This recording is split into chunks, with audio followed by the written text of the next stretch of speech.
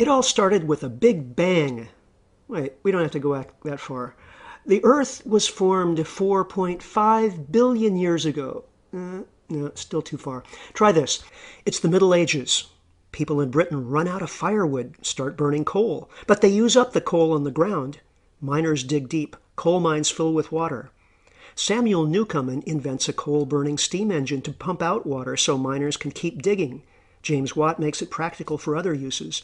Now we have ingredients for the Industrial Revolution, fossil fuels, and a way to put them to work. All hell breaks loose. Coal miners bog down lugging coal. Rails make it easier. Rails and steam engine combined make a railroad.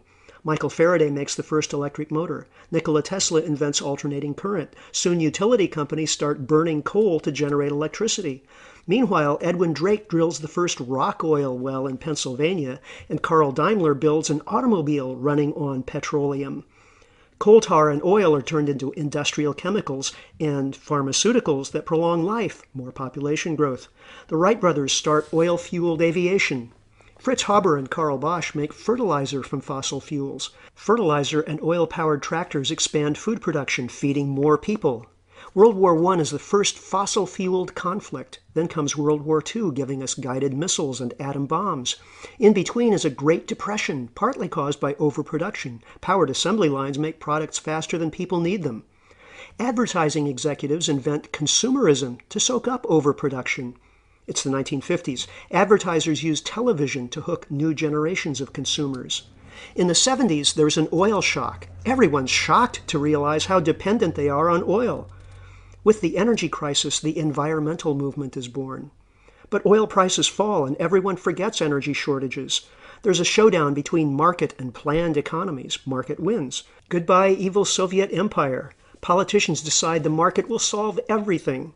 Personal computers arrive. Globalization takes over when the market notices labor is cheaper in China. Suddenly everyone has a cell phone, but world oil production stalls out. China is now burning half the world's coal to make export products. But where will China get more coal and oil to fuel more growth? Environmental problems everywhere. Rising CO2 levels lead to record heat waves, floods, droughts. Oceans acidify. Topsoil erodes by 25 billion tons a year from industrial agriculture. Ancient forests disappear. Species go extinct at 1,000 times normal rates. Fresh water is scarce or polluted. Oil companies drill in miles of seawater because the easy oil is gone. But a deep water oil platform explodes and fouls the Gulf of Mexico. Manufacturing moves to polluting countries where labor is cheap, while the U.S. becomes a casino. The financial sector is 40% of the economy. But Wall Street is over-leveraged. Banks fail. Unemployment soars. Credit evaporates. The economy is on the verge of collapse.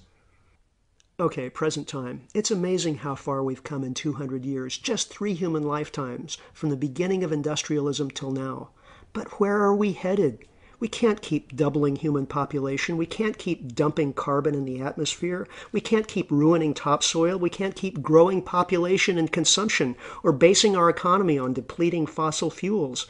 We can't just print more money to solve the debt crisis. It's been an exhilarating ride, but there are limits. Now, it's not the end of the world, but we have to do 4 things fast. Learn to live without fossil fuels.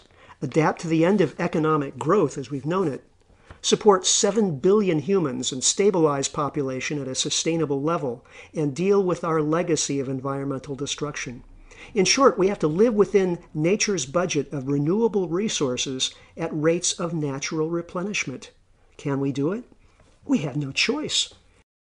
Alternative energy sources are important, but none can fully replace fossil fuels in the time we have. Also, we've designed and built our infrastructure for transport, electricity, and farming to suit oil, coal, and gas. Changing to different energy sources will require us to redesign cities, manufacturing processes, healthcare, and more.